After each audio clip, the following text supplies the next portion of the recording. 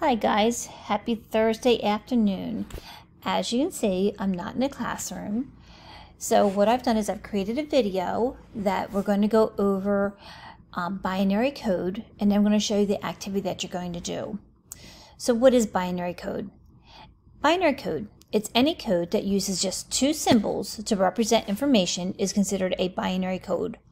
Forms of binary code include Braille, which is raised and unraised areas, Morse code, long and short signals, and the ASCII binary code. This code uses zeros and ones, which is what most people think of when they hear the words binary code, and is the way that computers and computerized devices send, receive, and store information. I want you to stop and think about this sentence here, okay? Binary code. It is the way that computers and computerized devices, your iPhones, your iPads, it's how they send, receive, and store information. The computer uses a special code called the binary code, where each letter, both uppercase and lowercase, is assigned an 8-character binary number using zeros and ones only. So each letter is made up of 8 digits using only 0 and 1. Computers don't recognize the letter A like we do. So when we type a capital A into the computer, it sees the binary code 01000001. That's a capital A.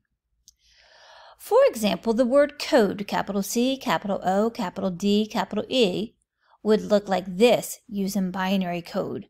Capital C is 01000011. Capital O is 01001111. Capital D is 01000100. And capital E is 01000101. It's a lot of digits for the letters CODE, okay? While there is also a code for the space between words and letters, as well as numbers and symbols, we're going to start off easy with just the uppercase and lowercase letters. You might be asking yourself, why can't computers just use letters like we do? Think about it. We write code CODE pretty easy.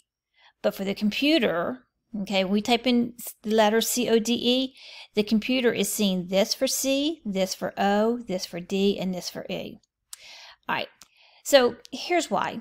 Computers have circuits which are either on or off. That's it. These two states can be represented by 0, which is off, or 1, which is on. Binary code's 1 and 0 method quickly detects an electrical signal on or off state. Creating and translating binary numbers is a good way to learn how computers process data. All right. So here's your binary alphabet. And boys and girls, you don't need to write this down. You don't need to print it off, because each activity page, I have the binary alphabet on the page for you. So if I was going to type a capital D, for the computer to recognize it, it would be 01000100. If I did a capital R on the computer would see it as 01010010. So we have all of our capital letters, and then down here we have our lowercase letters.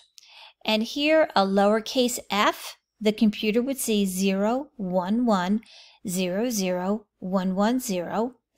But if I was going to type in a lowercase w, it would see 01111011. Look at all those letters. Okay. Okay, so the activities you're going to do, all right, you're going to have a couple different pages to do.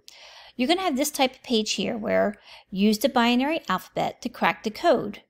So the spaces are spaces between each letter. So here, 01000001, you would have to come down and find that code and match it up. And that would be capital A. Then you would do this one. Okay, 01000011.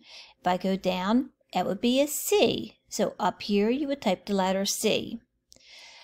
All right, and then you would do this letter and this letter and this letter. And guess what, guys? This is going to spell acorn, A-C-O-R-N. All right, then you're going to do this one and this one.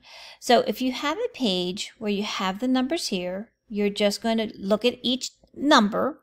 All right, remember, this space means this is a new letter. You're going to find the letter down here, and then you're just going to type it up here. Here's what another page looks like. Let me skip it down.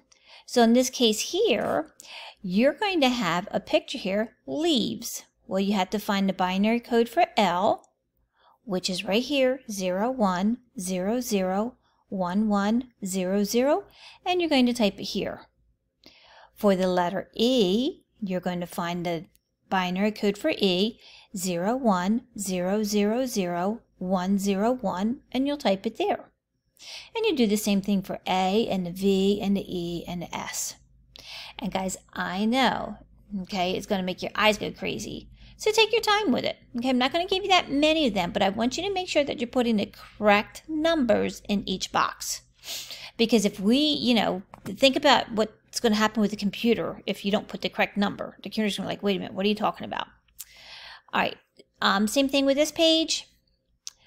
And same thing with this page. Again, guys, you're not getting all these pages. I just want to show you some. All right, this goes back to, now here's a riddle. What do you get when you drop a pumpkin? Here's one letter, here's another letter, another letter, another letter, another letter, and another letter. So you have to go down and find your binary code for this one, 01010011. You would go and find it down here, okay? And then type your letter up there.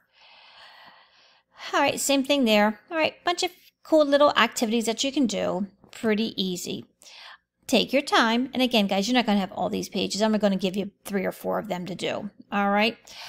If you can always come back and watch the video again. All right, guys, have fun coding.